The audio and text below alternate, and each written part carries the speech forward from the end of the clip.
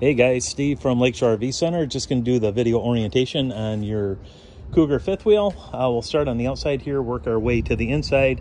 If you have questions, feel free to ask. You can reach me direct on my cell, 231-736-9162. Like I said, we'll start right here at the entrance. You'll notice you have the flip-up steps here. You'll want to make sure that you have clearance when you're bringing these steps up and down, that the door is all the way open. If you haven't shut just a little bit, it could catch and then wreck the screen right here, the frame on the screen door. So just make sure those are all the way, that door's all the way open when you're bringing those steps up and down. Pass-through storage right here. Inside there is a power outlet, and then for cable, satellite, if you want to hook up a television out here, you can do that. Your in-command brain is right here. You can manually back up, manually operate the slide outs and the awning through that, and I'll show you that when you guys get here. Propane tank, you have a 30-pound tank on each side of the camper. Spare tire and your battery is in the front compartment. You'll see light switches right here, on and off. Those are going to be for the amber lights at the top, and then also on the side of the front cab. Other 30-pound tank over here, and then inside the pass-through storage here, you have your 30 to 15 adapter, and then also 50 to 30 adapter sewer hose, and then this black coil hose is for the outside shower right here.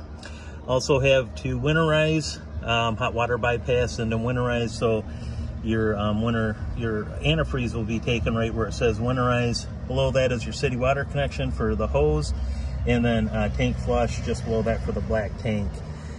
Battery shut off right here, and then for the satellite, if you're going to do that, or the cable TV, you would plug it in right here. That'll just come up from the bottom. Auto leveling system is right here. We'll show you that when you get here as well, guys. And then your solar system, this is on and running. You can see the battery's at 13.5. That's your solar controller. Your inverter is right here. Hot water tank, that's operated from the inside, gas or electric. I'll show you that when we go inside the camper here. Your 50 amp cord will plug in right on the back. This is going to be for your freshwater tank if you want to fill that. 60-gallon tank, that's just behind the door there. There is a 2-inch receiver hitch that has a 300-pound weight capacity if you want to either hook up a trailer, a small trailer, or bike rack. Outside shower next to that. Then you do have the ladder that goes all the way up to the top of the camper there. Going around outside camp kitchen right here, your grill.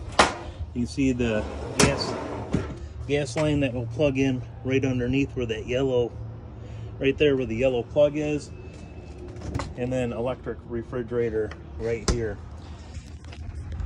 Awning, you do have the LED lights under it, and then also under that is your 2 outside speakers, and I'll show you how to turn those off and on in just a bit here.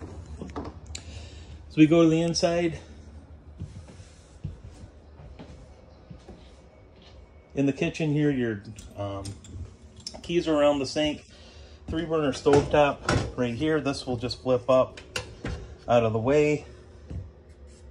There's your controls for the burners. This is going to be for the oven, and then this is going to be the igniter. I'll turn one of these on here.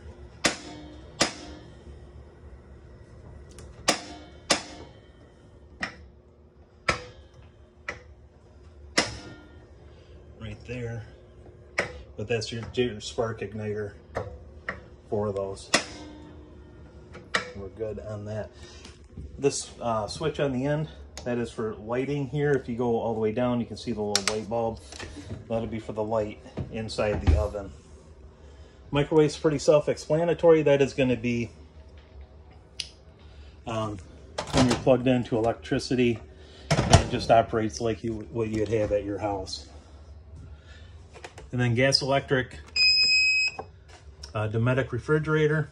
if you keep this on automatic where it's lit up right now and on when you're plugged into electricity like it is now, it'll run off electricity, and then when you excuse me, unplug it, it will default and go back to gas.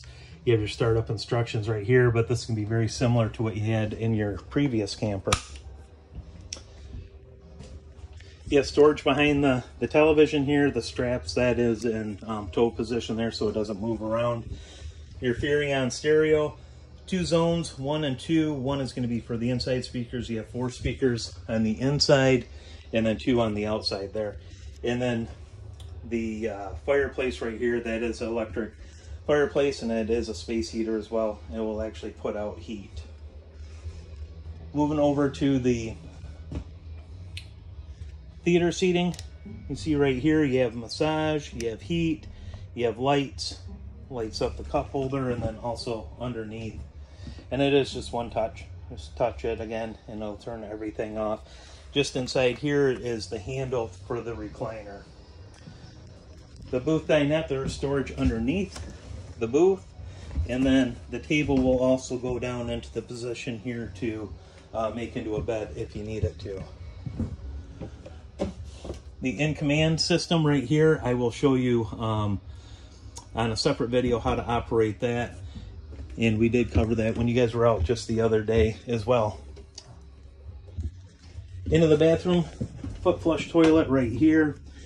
You do have the travel lock for the shower door, and then also right here, light switch, and then your GFI. So if you have some outlets that aren't working in here, make sure you check the GFI. That is located in the bedroom there. Again, another mounting position for LCD TV, hookups just above it. You have your vents for your AC, and then also your second AC right here. With this open, that's a quick cool option. If you shut it, it will push it back through the ductwork there. Guys, that is an overview on the Cougar fifth wheel you're buying. Again, I really appreciate your business. If you guys have any questions or need help along the way, don't hesitate to reach out to me.